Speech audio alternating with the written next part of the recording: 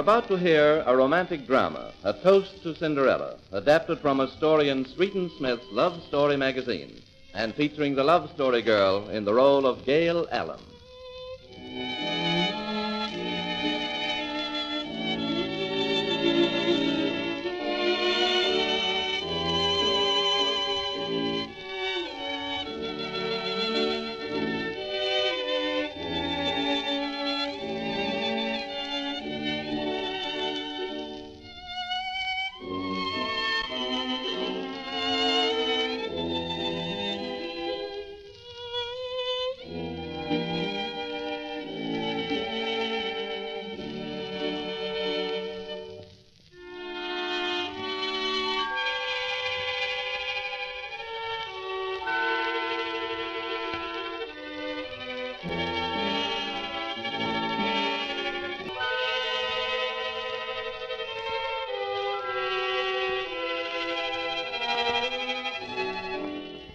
Gail Allen, secretary to Robert Patterson, financial magnate, is engaged to Jimmy Court.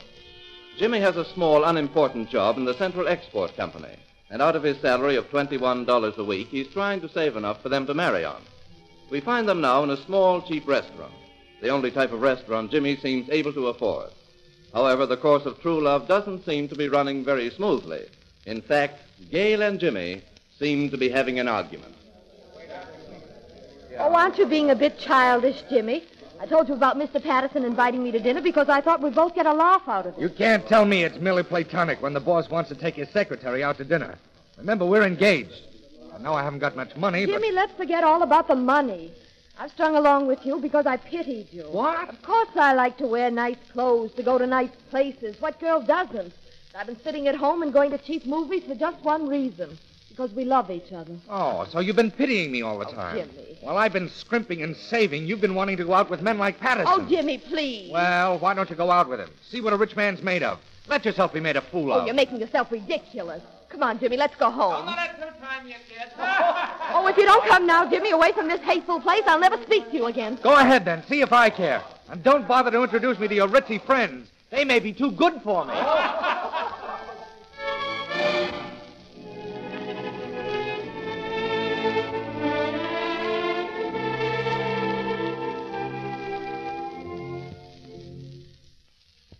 Come on, Gail. Let's get back to the office, back to the grind.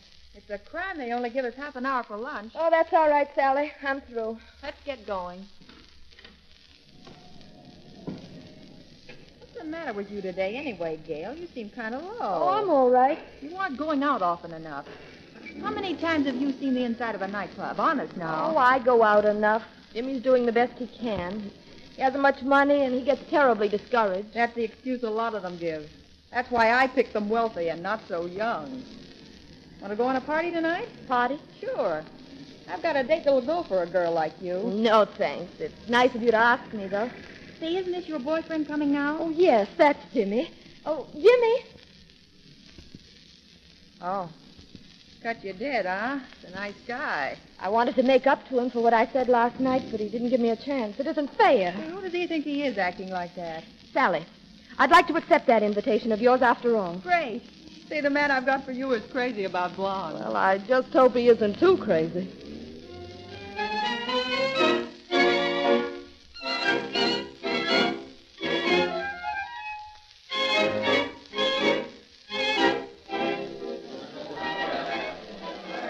Having a good time, Gail? Swell. That's wonderful, Come darling. on, Ned. Stay in your chair. Leave me alone, will you? Say, Gail, you certainly have made a hit with that lanky guy over there with that other party. He hasn't taken his eyes off you for over half an hour. I noticed that. He isn't much for looks, but he's got a nice sunburn. Oh, never mind him. He's on another party. You're on this party. Let's order something to eat. To eat, I want a drink.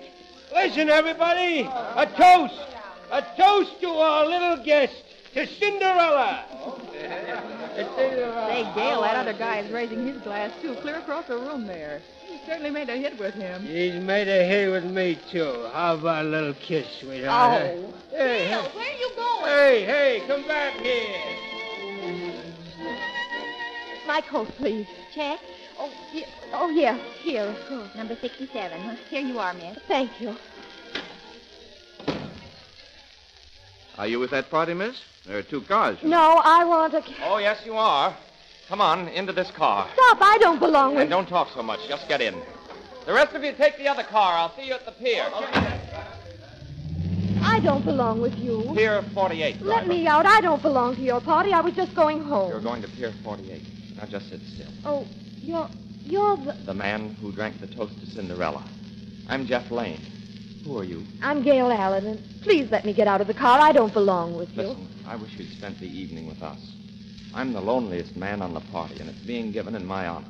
They're going to the boat to see me off. See you off? Yes, I'm sailing for Trinidad tonight. Oh. It's my first big railroad contract. I'm the one who should be happy, but unless you come along, the party will be ruined. Well, I'm glad you're getting your railroad contract, Tell but... me, why were you running out on your party? And why did you go with them in the first place? They aren't your type. Well, I was a guest, too. Too bad you couldn't have been with us all evening. But you're with me now. I'll see that the car takes you home after the boat sails. Well, I don't think I ought to. Oh, nonsense. There isn't a party like this every night. You're my Cinderella. And you're staying until I say.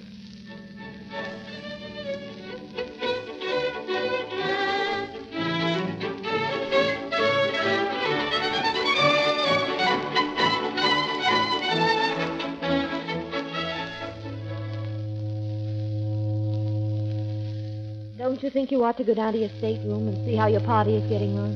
What, with you getting off the boat in 15 minutes and this moon practically going to waste? Not a chance. Well, Yale. Yale Allen. What a pretty name. I'm sorry you're not coming along to Trinidad. I'm sorry, too. You always seem to be going somewhere alone. I guess you know what it is to be lonely, too. Oh, Yale. Why did I kiss you? I never... But somehow it seems so right. I wish I could find what it is I'm looking for. For a moment, I almost thought I could fall in love with you, Gail Allen. I felt it too, Jeff. Please kiss me again. Gail. Gail, you're what I've been looking for all my life. Jeff Lane, come on down to your party. We're leaving. Stay here, Gail. I'll be back to say goodbye. I'll see that someone takes you home. He's gone. Oh, what's happened to me? What am I going to do? I mustn't let Jeff's crowd know where I live. If they take me home, all the glamour of the evening will be lost. I've got to hide. Hide until Jeff gives up looking for me. Then I'll slip off the boat by myself.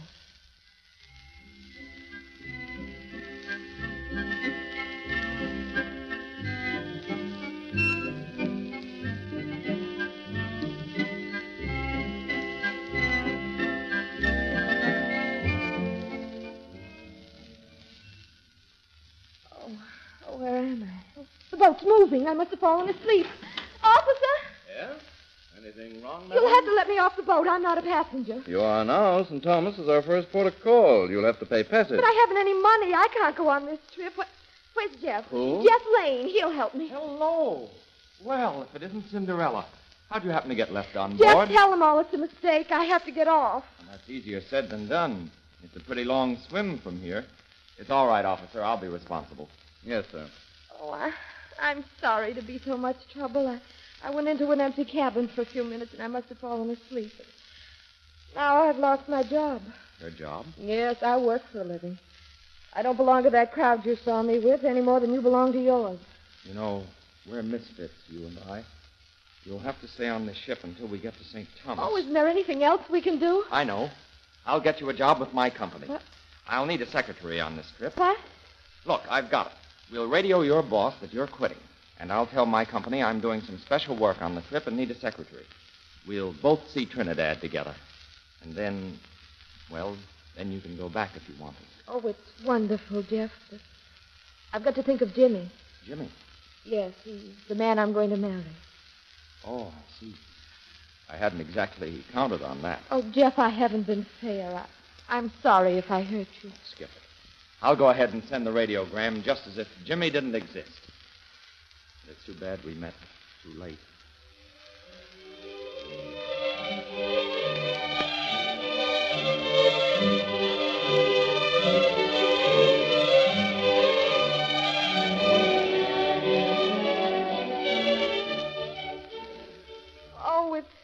wonderful, Jeff. I can't believe it will all end. Must it? Well, we're landing at St. Thomas tomorrow, and I've got to go back. Darling, I can't let you go. And I've just found you. I can't let you go back. What will happen to you? I'm going to marry Jimmy.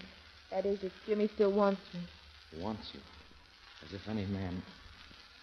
Oh, look at me, Gail.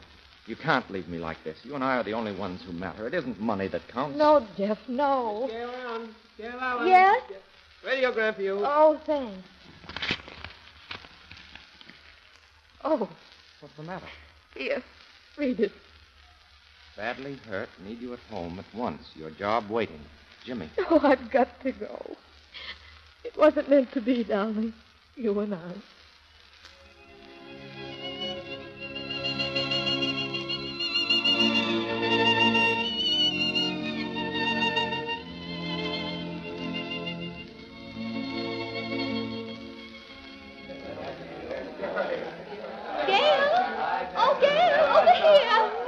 I didn't expect to see you at the dock. Gosh, it's good to see you again. Glad to be back. How is Jimmy? What happened? He's here. Here? I thought... Hello, Gail. I thought you were hurt. Hurt? No, that was just a dodge to get you home. I didn't know how many handsome men you might meet on that trip. Jimmy has had a raise, and he's arranged to get your job back. Now you can be married. Yes, I guess I can overlook a lot. I'll never marry you, Jimmy. What? You'd have too much to forgive. You can't do that to me. I've got... You have all that you need. Goodbye. Come on, Mother. Here's a cab.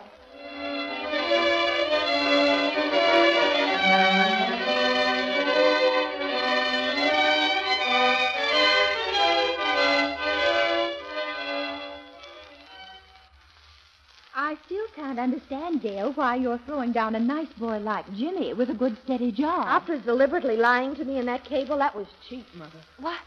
Well, our apartment door is open. I'm sure I left it shut. Well, go on in. I just want to... Jeff. Gail. Jeff, where did you come from? My plane got in an hour ago. Oh, Jeff. Well, Oh, don't worry, Mother. It's perfectly all right for me to kiss Jesse. He's the man I'm going to marry. but I suppose it's all right, though I don't know. We'll be poor, Jeff. Poor, but I'll be proud to help you. Poor. With Dad's steamship company on my hands. Steamship company, but Didn't I tell you? Dad happens to own the better half of all the sugar plantations south of Cuba. But you won't hold that against me, will you? If I promise to work my way to the top? Oh, Jeff. I'll try not to.